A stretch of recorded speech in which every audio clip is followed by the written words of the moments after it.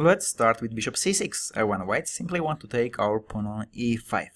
We go rook e8 attacking opponent's knight on e5, and if this knight moves back, then we take the e4 pawn, and here we have 2 bishop and advantage. So after rook e8, they should protect the knight on e5, playing d4. But here we have a very cool thing, and here I offer you to pause the video and try to find what is that cool thing.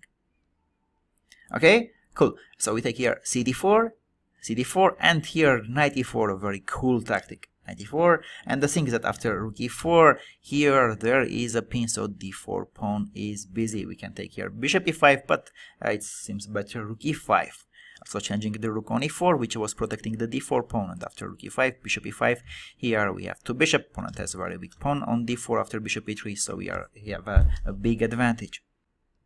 That's the problem of bishop c6, dc6, knight e5 move. We have rook e8 and d4 is impossible. And if f4, this is already very risky. They give us 2 bishops, they open their king, and also all the pieces are in the queen side not developed. Here the best answer for us is knight h5, attacking f4 pawn. Next move is also coming queen h4. We will attack it one more time.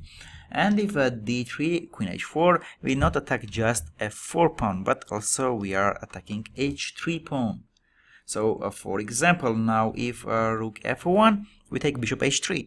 And after gh3, otherwise if knight f3 attacking our queen, we have here queen g4 or queen g3, and the opponent cannot take our bishop. So if gh3, queen g3, king h1, yeah, we have minimum draw, but knight g3 gives us advantage, attacking f1 rook, queen h1 is coming, also we can somewhere take bishop e5, and then if e5 or rook e5, so we will have already 3 pawns, and also rook will join the attack. And after f4, knight h5, d3, queen h4. If knight f3, then queen g3. And here f4 pawn is hanging, also h3 pawn is hanging, so white has lots of problems. Another move, queen f3, protecting the f4 and h3 pawn is impossible because now e1 rook is hanging. So f4, knight h5 is giving already advantage to black.